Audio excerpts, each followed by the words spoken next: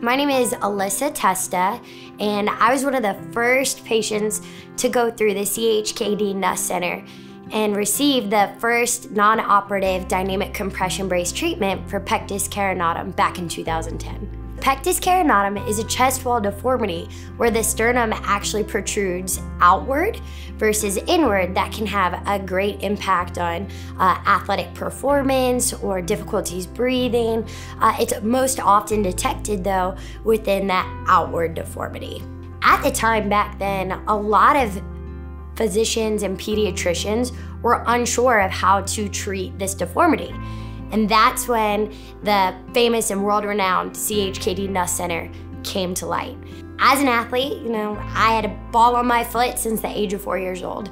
So being able to go through this dynamic compression brace and non-operative route, this had actually helped me be able to remain active within athletics. It wasn't that it was just a clinical trial, but they were holding my hand while we were making medicine. So being able to give kids an alternative technique, a non-invasive technique that can not just accommodate your lifestyle but improve it, was definitely what helps make CHKD Nuss Center the best. What I would say to any of those athletes or children that are out there looking to undergo the dynamic compression brace, what I would say is you're gonna have those hard days, and you're gonna have those days where sometimes it can affect your confidence or affect your compliance when you're not seeing those results overnight. And what I would simply tell them is trust the process. My one piece of advice to parents that are looking to seeking out this treatment as well is have patience.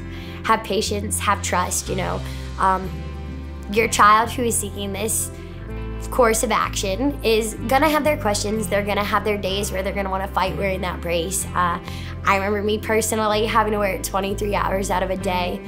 It's tough, but have patience, and I encourage you to reassure your children of the long-term goals of this, because it is amazing getting to have that outcome, and not just for that short-term or the cosmetic appearance, but for the quality of life that you have after undergoing this treatment.